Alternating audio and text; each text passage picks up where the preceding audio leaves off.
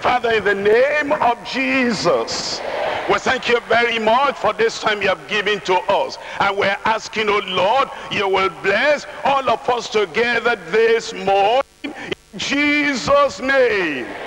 We pray, Lord, that this example of a praying youth that you are revealing to us today, we will follow the example. And then our prayer lives will change in Jesus' name. Thank you, Lord, because I know you have answered. In Jesus' name, pray. If you want to clap, if there is no leprosy in your hand, no crow in your hand, you want to clap, you want to get and clap. Amen. You can be seated if you have a seat. If there is no seat and you are standing, you are lucky. You are just like me. You are standing, I'm standing. I'm talking to you this morning on a praying youth. What a privilege that is. And a neglected privilege it is. Prayer can change anything. And prayer can change anyone. Think about anything in your life that you want to be changed. Think about who you are, and you as a person, the totality of your life, the direction of your life, the vision in your life, the achievement in your life. Think about yourself as an individual. The prayer that you pray today can change you, because prayer can change anything, and prayer can change anyone. Listen to this. It can change your dryness to freshness. When I talk about prayer, prayer can change your emptiness to fullness. Prayer can change your sadness to gladness. And prayer can change your bad luck to good luck. Prayer can change the curse in your life into a blessing. And prayer can change a sinner to a saint. Prayer. It's prayer, listen, that brings the resources of heaven to meet the needs on earth. There's so many resources in heaven, great resources in heaven, and there are so many needs here on earth. And the connecting hand, the link that brings heaven to earth and makes us to touch heaven is prayer. Prayer brings the resources of heaven to meet the needs on earth. And in particular today we're talking about a praying youth. In 1 Chronicles chapter 4. 1 Chronicles chapter 4 verses 9 and 10. And Jabez was more honorable than his brethren, and his mother called his name Jabez, saying, because I bear him with sorrow. Jabez. The mother called this name Jabez, because I bear him in sorrow.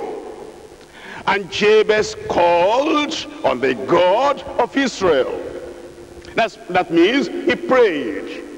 That means he presented his case before the Almighty God. And this Jabez, born in sorrow, he cried unto the Lord, the God of Israel. And he said, oh, that thou wouldest bless me indeed, and enlarge my coast, and that thine hand might be with me, and that thou wouldest keep me from evil, that it may not grieve me. And God granted him, and God granted him, and God granted him, and God granted him that which he requested. That means God answered his prayer. As you look at Jabez, and you look at the life of Jabez, and you look at the conception of Jabez, and you look at the birth of Jabez, and you look at the surrounding of Jabez, and you look at the situation of Jabez, there are three things to see. Number one, sorrow. Number two, suffering. Number three, shame. And because of his circumstances, and because of his situation, and because of everything surrounding him, sorrow, suffering, shame. He woke up in the morning when he was still very young. He looked at his circumstances. He looked at his situation. He looked at everything around him. And all he saw, sorrow, suffering, and shame. Until he began to ask questions from the mother. And began to say, Mom, what's the problem here? I look at my surrounding. I look at my situation. I look at my circumstances. All I see, sorrow, suffering, shame. And then the mother began to tell the story. The mother began to say the evil things that had been on her and her family before Jabez was born. In fact, that was the very reason he gave this boy the name Jabez. Sorrow, suffering, shame. And then what will Jabez do? Before I tell you, I've read it already, but before I explain more to you about what Jabez did, I'm asking a question now. What do other young people do if they find out that their situation, their circumstances, their surrounding, everything is filled with sorrow, suffering, and shame? What do these young people do? Let me show you in Job chapter 21. Job chapter 21, verses 14 and 15. Therefore, they say unto God, depart from us. You know, those young people, whenever they find out, why is it like this with me?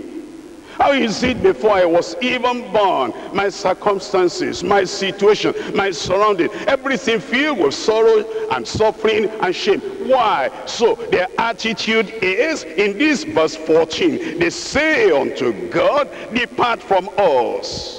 For we desire not the knowledge of thy ways. They get angry at God. If you allowed that to happen to me before I was ever born, and all my surrounding situations, circumstances, everything sorrow, suffering, and shame, get away from me. Don't tell me to come to church.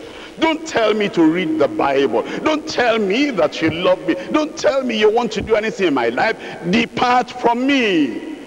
And you know how many young people are like that? They just get angry at God. They get angry at the Bible. They get angry at the church. They get angry at the pastor. They get angry at praying people. They get angry at church people. They get angry at religion. They get angry about everything because see my circumstances. And then in verse 15, what is the Almighty that we should serve him? And what profit should we have if we pray unto him?